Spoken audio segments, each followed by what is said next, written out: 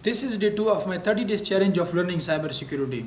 Today I completed Networking Essentials room on Tryackme. The topics that were included in this room were basically protocols that were DHCP, ARP, ICMP and NAT. First and foremost, DHCP.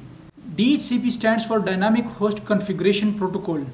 Now imagine if you want to connect your device to a new network. It must have an IP address of that network to be properly configured with that network. Now you have never manually configured that IP addresses. Then how it is possible that your devices connects with that network? Basically, the process of getting new IP addresses and configuration with that network is done automatically, and this automatic process is possible due to DHCP. Now the process of configuration with this new network happens in 4 steps, which we abbreviated as DORA, D-O-R-A, and it stands for Discovery, Offer, Request, Acknowledgement. So this is how your device automatically configure with the new network and you connect your devices easily. The second topic is ARP, which stands for Address Resolution Protocol. Now, in the DHCP process, there is no revelation of MAC addresses. Now we know that two devices on the same network communicates using their MAC addresses.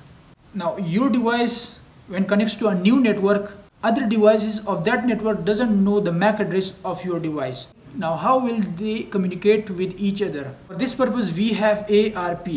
Basically there are 2 steps of revealing MAC addresses to each other. So that's how they get to know the MAC addresses of each other. Thirdly, we have ICMP protocol, which stands for Internet Control Message Protocol.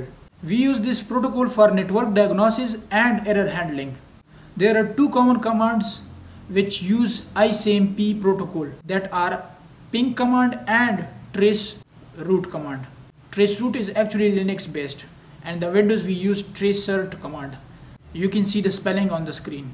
Now this ping command is used to test the connectivity and RTT, which stands for round trip time.